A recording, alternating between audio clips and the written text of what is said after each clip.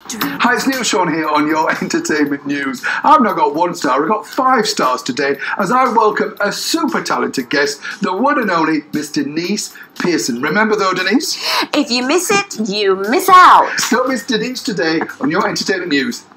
So, Denise, lovely to see you again as ever. Now, you've just come from a splendid show you did last week in London, in Islington. Yes. What was the vibe like for you? Because, you know, just tell me about how it all got put together and all that sort of stuff. Okay, first and foremost, I had SJM on board, got them on board. This was the day before my birthday. Oh, wow. This show, actually, a day after my birthday it happened. So it was a birthday present to myself, and I accomplished getting SJM on board. And we put this show together. We sang songs, sweetie, that we hadn't sang since '87, and we wore sequins that we haven't worn, yes, since '87. And so the fans travelled from the Canary Islands, from Paris, from Ireland, just to see this show because they hadn't seen it since '87. Yeah. And it was an amazing, amazing night. Everybody was singing along. They were hearing songs that we hadn't sang live from back then, and it was phenomenal, really phenomenal. Are you surprised? Because, you know, I mean, you say fans of it, I listen to you all the time, so you're always in my head, you know, wake up to me if I say yes. But the thing is, but when you, I suppose it's different, as you say, when you're performing them and then really seeing in the eyes of these people how much it means to them. Yes. You know, because you think, you know what you've had in success-wise, but when you watch these people, you think, they really do like this. Yes, you know? It's so wonderful to see the people who put us where we to the heights of fame that we were at, you know, and sing along, and we've all grown older together, and we're still like we're in the 80s, because, you know, a lot of the tunes were the theme tune to their lives, and it means it's put them back into a certain place in a certain time that they were, you know. As I was saying, you know, when you go to see you at a concert like that, you are whatever age you are again, with no responsibilities. You could be maybe going to school in the morning, you know, you might have just started your first job, all that sort of stuff, and you think, oh, why can't I go back? But that's the nicety of nostalgia, isn't it? It is. It is. It's wonderful to have something like a perfume. A perfume brings you back, and the music. Music is love. It's a beautiful thing. Beautiful thing. And you know, you've got this album, the anthology. Yes. Tell me about that. How does that get put together? Because you mean, did you listen to some of the stuff again for the first time? Oh, I forgot we did that. Yes. It's such a huge catalogue. Sweetie, from 84 to 91, they've put together on the anthology, and they've got all the remixes, they've got the B-sides, they have anything that's ever been put out from that era of 5-star, and then we've got the part 2 coming with the Tent catalogue also. Wow. Oh, God. So when you look at that, and you know, because we were saying just before we came on air how we speed through things, and of course, when you came to fame, there was no social media. So in a way, I always think our period was harder work in a lot of respects, because you had to do all of those TV shows. Do you know what I mean? Like, if you were, say, Taylor Swift, you can do a big Skype thing, and everybody sees you in one, you know, and then they'll go and buy the album, hopefully, you know. Yes. But if you didn't do Wogan, Crackerjack, you know, everything that was going around, and that was our only chance to see you. So if you missed it, there was no, what do they call that thing, playback or whatever, catch up. That was it, wasn't it? You know, you're like, I missed them. Yes, yes, you had to have the what is it called, the video. Yeah, and not many could afford that though. That's true. That's very true. So those are benefits of social media. I mean, you can run your Skype and your Facebook and your whatever you need to send emails in your bed, you know, on a day off, which is great. It's fantastic. Do you understand, and I don't mean this rudely, but do you understand the charts today? I don't anymore. I haven't really looked at it. You know, like, it's hard. I don't understand how when a single's released, where it goes, if that makes sense. Do you know what I mean? Like, it does. It came out on a Monday. By Wednesday, you had a bit of a midweek, so you kind of knew. And by Thursday, you knew if you were going to be doing, or, you know, Top of the Pops or whatever, you know what I mean? You kind of got the plot. Now I see these things, and I don't understand, how does anybody know how they've sold a record? I guess we get the royalty statements. The artists, we do get our royalty statements. That's the only way that I understand. But yeah, it's a different industry altogether. It really is. That's why you really do need a manager to tell you what's really going on. And if you were starting out today, or if somebody came to you starting out today, Yeah. given the success you've had, what would your number one piece of advice be? Because you were so young yourselves. You were lucky though because you had your dad on board. Yes. And I think that is imperative when you're all so young, because you're not exploited. It's just your dad. You know what I mean? Yes. But when you see these young kids like the Mileys and stuff, you think, ooh, they're very young, but they seem a lot more savvy than, dare I say, we were. Yes, you know what I mean? Yes, I would say the first piece of advice I would give is to always stay true to your talent that you have. Because it's been given to you, and you are an individual, and nobody can do it like you. Nobody can do it like Michael. Nobody can sing my song, the 5-star songs, like I can sing the 5-star songs. Yeah. So always stay true to you, otherwise you become like other people, and then you're not so interesting. Yeah, individuality. Individuality, yes. Yeah. I mean, talking about individuality, your dad, Buster, was very individual. Yes. He managed you brilliantly, I thought, But it was a rare thing to have, Yes. you mentioned Michael Jackson, of course, he was a famous, his father was a famous manager, but it was quite rare to be managed by that. Did you find it strange when you were, say, at Top of the Pops and you saw bands who were freer more managed, as it were? Because your dad was quite...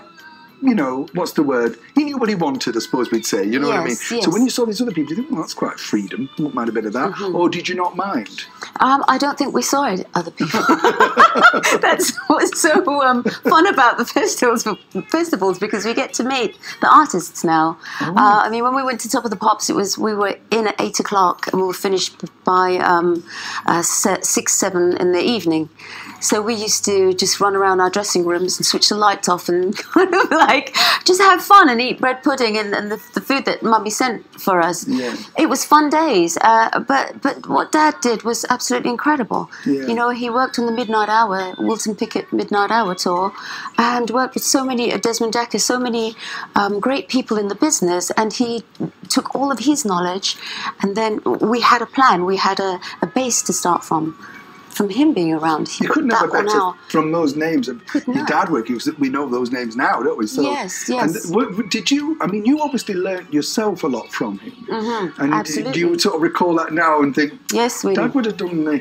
Yes, that's true. That's what I do, because he set a standard. Yeah. With the costumes, with the way with the rehearsals, with the way that he picked the musicians to play on our records. We had Greg Fillinganes on our records. We had Paul Jackson, guitarist. They were flown in from America. Most of the producers were flown in from America to give us that flavour because of my dad's knowledge in the business.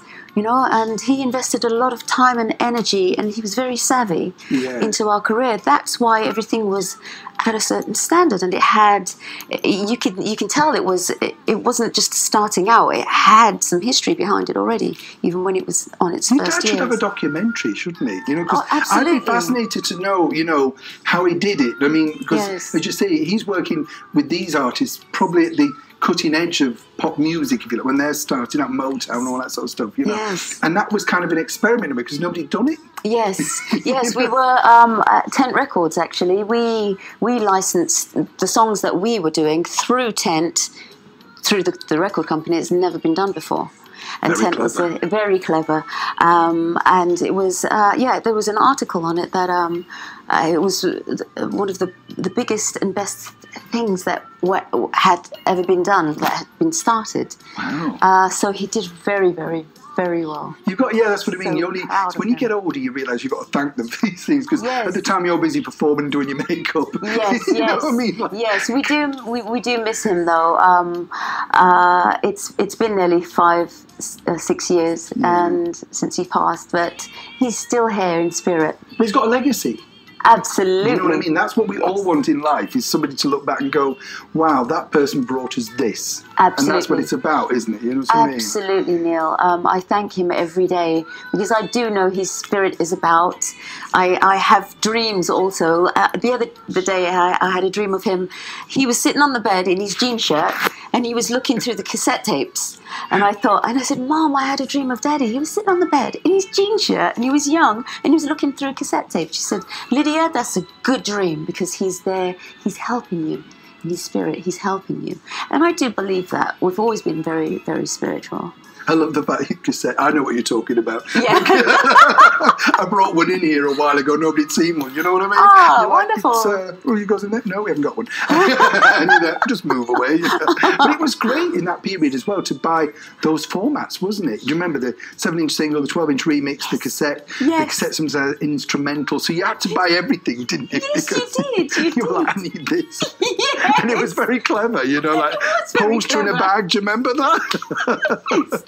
It was a big money-making machine. Yeah. And back in those days, songs, music sold. Yes. You had to sell in the millions. We were quadruple platinum. Yeah. Platinum. And we sold millions. But nowadays, you don't really have to sell that much to become number one. Yeah. You know, but there's a lot of talent out there. It is a great industry. We need to be very careful that we do we make sure that we do influence the young ones in bringing out their talent and not make them too lazy with the auto-tunes, and we can do this and we can do that and we can airbrush you and we can. It's not all about that. Music is a thing. It's soul. Yes. It's from the soul and it's love. So when you're singing from the soul and the love's coming out, everybody's going to flock to it because that's what we all want, is love. I saw you also, I've got to touch on this, I saw you in Thriller the musical.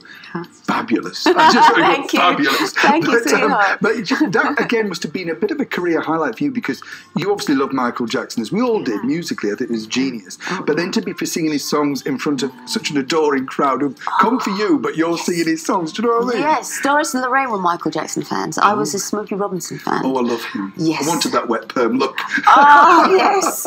Love him and his green eyes. Yeah. But then I'm the one who's singing the Michael Jackson songs. So when I went over to the auditions, I couldn't believe it because I've never really sat down and sang a Michael Jackson song. I've listened to it, but the height of his key and the way that he moved, and I heard other people singing his songs, and I thought that's not how you sing it. And then I thought. It was just very, what is it called? It was tailored. What he did was tailored to his soul. Yes. And only Michael can sing his songs his way. Not unless you've got those few that can emulate him. It's a distinctive sound, though, isn't it? It's when it's a bit like, and I'm not just saying this, but it's a bit like a 5-star song. When you hear the opening bar, you know. Yes. And it's the same as Michael Jackson. You go, oh, I know that. Yes. And that's what makes an artist individual, I think, because it's like Cilla, Dusty, all of those. Yes. You hear that voice, you go, oh, that's Cilla Black. Yes. And that's, to me, is clever. Yes. That's what it's about. Yes, Star absolutely. Power. Exactly. I've got to mention this as well. We were talking about the shows that you went on. I'd forgotten you did the Royal Variety shows. Oh, gosh. Now, you're very young. Yes. How nerve-wracking was that? And who attended when you were there? Who was the Royal? The Queen. Wow. Princess Margaret. I think Charles was there once. Gosh. Also, and we did Panto recently over in Windsor. Beauty and the Beast. Edward came over. I was on the stage. I went backstage. I said, "Which royal is that?" And they said, that's one of the Queen's sons, Edward's. And I said, that's not Edward. I was like, that's not Edward.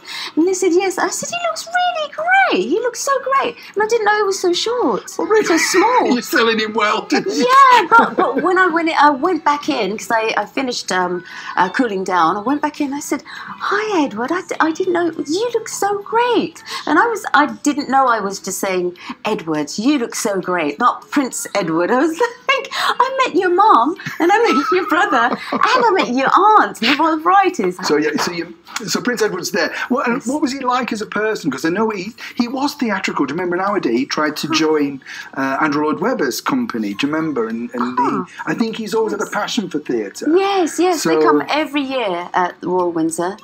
When we did Sleeping Beauty, he came over with his family and Sophie. Yeah, and his little girl. She's so lovely. You have a nice voice. Thank you, sweetheart. So sweet. And he's so lovely. And you're calling him Edward, but not... I was. What are you supposed to call him then? Is it Prince Edward, I guess. Right. Normally, when royalty comes through, you're kind of lined up, and then he said, yes, and kind of curtsy. But it was like family. Yeah. Because I've met the Queen and I've met Margaret. What was the Queen like when you stood in front of her, Denise? Because that must be kind of, thrilling for your family, but you're the one standing there and you're thinking, oh, she's here, you know what I mean? Yeah, they tell us that when you see her, she comes up to you, you curtsy. So we all curtsied and shook her hand, and she said, were you hot in those costumes? And we said, yes. Very nice performance, she said. She's just very polite, and, we're all human beings. But it's one thing I love about England is our monarchy. Yeah. I love it. Yes. It keeps us up here. It's like, it's beautiful. Yeah. I watch the royal weddings and the street parties that we used to have, growing up. Wonderful. Yeah, because the recent royal wedding with Meghan, she is just stunning as but it's strange, isn't it? Because she's like got that theatricality of being an actress. Do you see what I mean? So when they say, oh, she's mastered the royal wave, you think, I think she could have done that on her own. Yes, of course. She's so beautiful. I watched an interview with her, and she shines. Yeah. And no wonder Harry got married to her, because she's just like Diana. Diana's such a beautiful soul, and Meghan's such a beautiful soul. And the wedding was beautiful. And he's happy. You can see it when they both look at each other. It's a different kind of dimension that they have.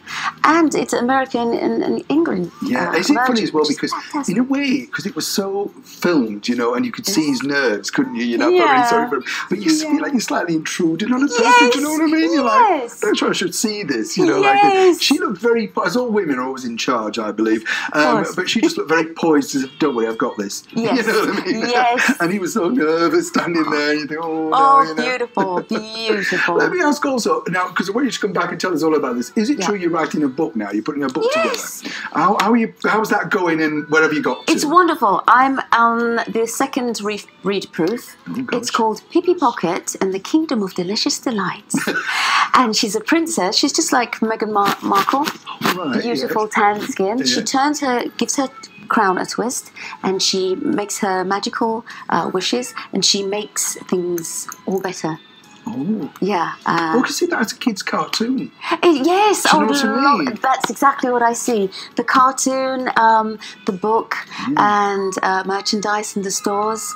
And it just came about when we came back to England, and I was living with Mummy and Daddy, and my two kids were all living together. And then my daughter drew a picture of this princess, and I thought it was so beautiful. And I was dating this guy at the time. His name was Patrick, and his mum called him Pippi.